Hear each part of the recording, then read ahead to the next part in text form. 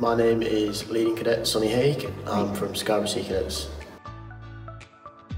My name is Company Sergeant Major McCosh from Stokesay Detachment in Yorkshire North and West Army Cadet Force. I'm Cadet Warrant Officer Kiyan Eiles and I'm at 110 City of York Squadron in the Air Training Corps. I'm Flight Sergeant Tabiner-Taylor and I'm from Reed School CCF.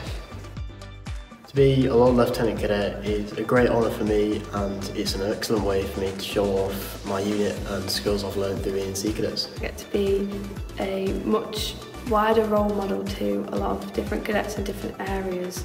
It's a fantastic honour to be appointed as a Lord Lieutenant's Cadet, and it means that I can be an inspiration and a role model to those cadets who've just started in their cadet career or 2 to 3 years in, that if they do have goals that they can obtain it. To be Lord Lieutenant Cadet is the greatest honour for me. When I first began as a cadet I was very shy, not confident in my own abilities. Now I'm bold, I lead by example, I lead from the front. One of the main skills I've learned through cadets is a sense of confidence, being myself. One of the best things about being a cadet is the mates that I've made and all the experiences that I've had, like going on offshore, going on competitions like rowing, and when we won national rowing when I was a junior.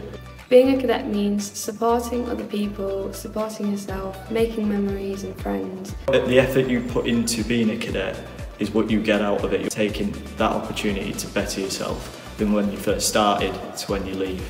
And enjoying the ride, enjoying the memories, enjoying the people you meet.